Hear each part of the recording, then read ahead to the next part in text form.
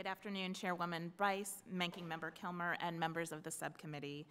Thank you for the opportunity to testify at today's hearing to discuss preliminary observations from GAO's ongoing work on state capabilities to hold special elections in the event of mass vacancies in the U.S. House of Representatives. All levels of government share responsibility in the U.S. election process, and the election system is highly decentralized. States are responsible for the administration of their own elections, as well as federal elections. States regulate various aspects of elections, including registration procedures, absentee and early voting requirements, and election day procedures, and they support local jurisdictions in administering elections. The process for holding elections includes activities like registering voters, recruiting and training poll workers, selecting polling locations, transmitting absentee and vote-by-mail ballots, and setting up voting machines and voting booths. In 2005, Congress passed a law that addresses holding special elections when the Speaker of the House announces that there are more than 100 vacancies in state representation in the House. In such extraordinary circumstances, the law requires that states in which vacancies exist do several things, including holding a special election within 49 days. Today, I will summarize our preliminary observations on 1, state laws related to holding special elections to fill House vacancies and how they compare with the federal law to hold such elections, and 2, the perspectives of state election officials on the capabilities of and challenges facing states in holding special elections to fill House vacancies. First, our preliminary analysis has identified 9 states that have laws for holding special elections to fill House vacancies that adopt aspects of the federal law for the state, such as those related to the 49-day time frame. Our preliminary analysis also shows that 41 states do not appear to have laws that adopt the federal law for their state. Almost all of these states have provisions in state law that address holding special elections to fill vacancies in their representation in the House.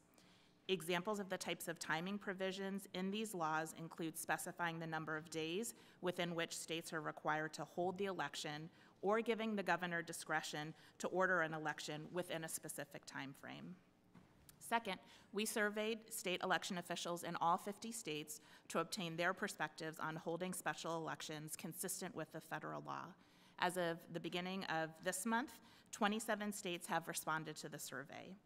Based on our preliminary analysis of the survey results, 15 of the 27 officials who responded to the survey reported that they were not aware of the federal law prior to hearing about our study. In addition, in responding to our survey, state election officials identified a range of challenges related to holding special elections consistent with the federal law. For example, officials reported that it would be difficult to select candidates within the timeframes required by the law.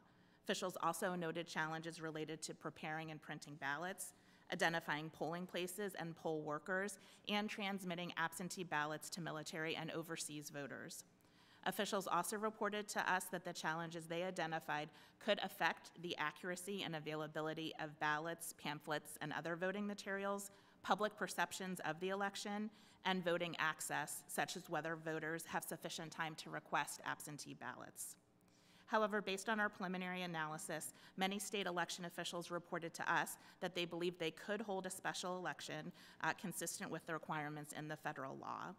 Additionally, they identified state practices that may help them hold such elections, such as some states assigning responsibility for candidate selection to political parties, which could be done relatively quickly under a special election.